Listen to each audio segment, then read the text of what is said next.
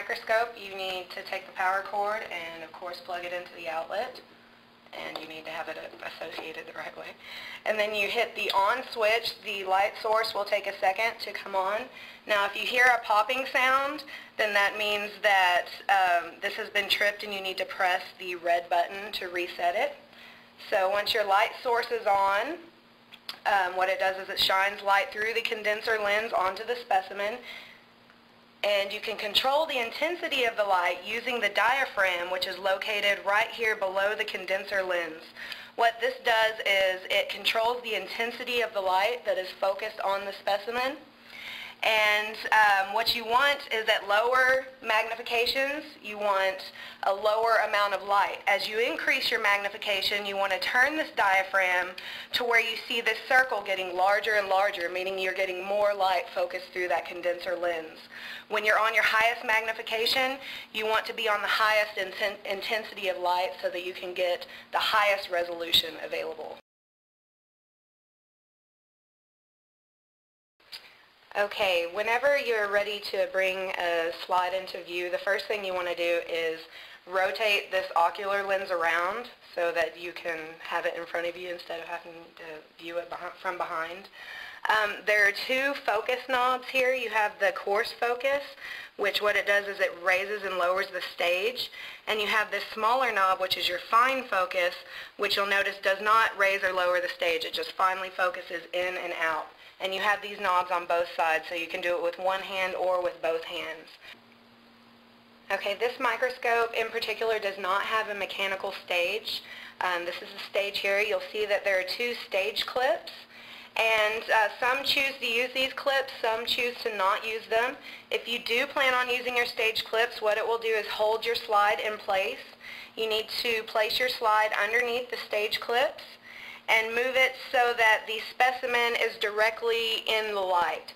Now, if you choose to not use these stage clips, you just simply push them to the side, and again, you place your slide on the stage where you can see your specimen is directly in the center of the light. Okay, when you're ready to bring your slide into focus, you have it on the stage with it right directly in the middle of the light. You always want to start with your lowest objective, which in this case is 4x. So you'll see I have the 4x objective in position. And then the very first when you begin, you want to use the coarse knob, and you'll see the stage is in the highest position on the lowest objective using the coarse knob and looking through the ocular. This ocular will turn. You want to turn it to face yourself. Looking through the ocular, you use the coarse knob and move the stage down until you see it in focus. Now, once it is in focus using that coarse adjustment, you can use the fine focus to finely focus in and out on the specimen, and you should never have to use this coarse knob again, not even when you're increasing objectives. Once you use it the first time, you should never have to touch it again. Once you're in focus at 4x and you're ready to increase your objective to 10x, what you do is you swing the 10x objective into place.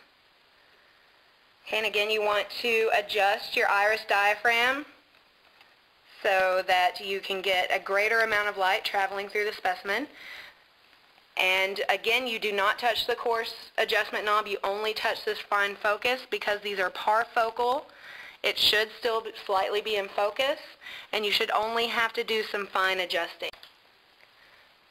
Now that you're finished viewing at 10x, you're ready to increase objectives to 40x, which is the maximum magnification for this microscope. So again, you swing the 40x objective into place. Again, you want to increase the iris diaphragm, and again, it's indicated by the size of the circle on this wheel right here. For the highest intensity of light traveling through the specimen, you want the largest circle on this wheel in place. And then again, you just use your fine focus. Because these are parfocal, it still remains in focus.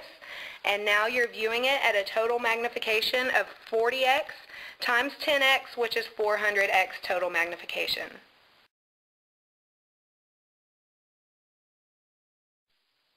Once you're finished viewing your slide, of course you want to put your microscope away appropriately. The first thing you want to do is remove your slide from the stage, and you want to make sure your stage clips are back in the appropriate position so they're not hanging off the side. Using the coarse knob, you want to bring the stage to the lowest position, as well as place the lowest objective lens in position. And what that does is it will keep you from scratching your lens. If you put it away with the highest objective in and the stage up, this will actually scratch your lens. So to keep from doing that, you want the stage all the way down and the lowest objective in place.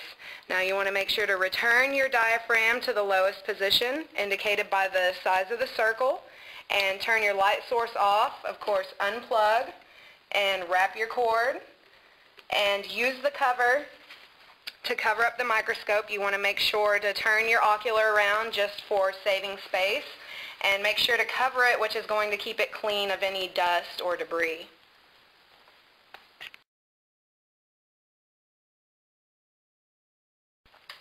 You'll notice that some of the microscopes you might use have a mechanical stage, and they do not have the normal slide clips you see on the non-mechanical stages. The way you insert a slide onto this slide holder is you open this arm right here, you simply place your slide in and release, and that holds the slide into place. You never want to try and place the slide underneath this arm right here as you would with the non-mechanical stage clips.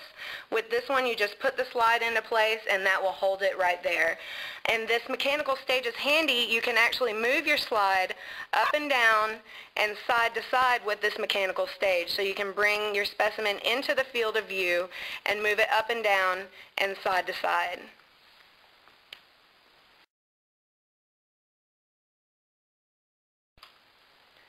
You'll notice that some of the microscopes you're going to use will have a 100x objective lens, and this lens is also called the oil immersion lens. Anytime you're using the 100x objective, you have to be using oil immersion.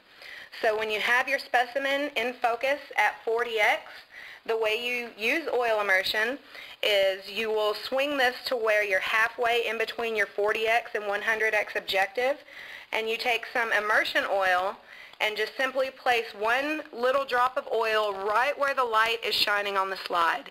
You do not need a lot of oil, just one drop will be fine. And then you'll swing this 100x objective directly into the oil.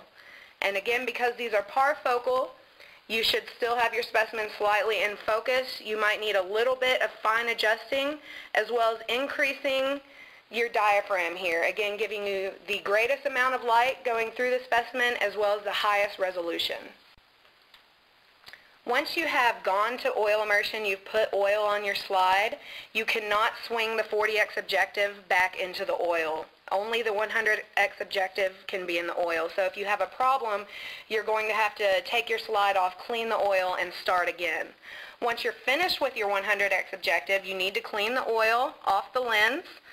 Of course, you have oil here on your slide, which you can remove, and you also have some oil here on the lens. So what you do is you take a Chem wipe and just lightly wipe the lens. You don't want to scrub because that will actually scrape the lens. You just lightly wipe it, and of course, if you made any mess on the stage, you want to wipe that up as well. Another term that is used when describing microscopes is resolution, and resolution is actually a distance measurement. Resolution is the distance between two objects where you can still identify them as separate and distinct. For example, the resolution of the human eye is 0.2 millimeters. So that would mean that two objects could be 0.2 millimeters apart, and your eye can still identify those as separate and distinct objects. Any closer than that, and they would kind of get fuzzy and go together. Now, the resolution of this compound light microscope is 0.2 microns, or also called 0.2 micrometers, meaning that two objects can be 0.2 microns away when viewing them under the microscope, and you can still see them as separate and distinct. For example, two cells. Spectacular, spectacular.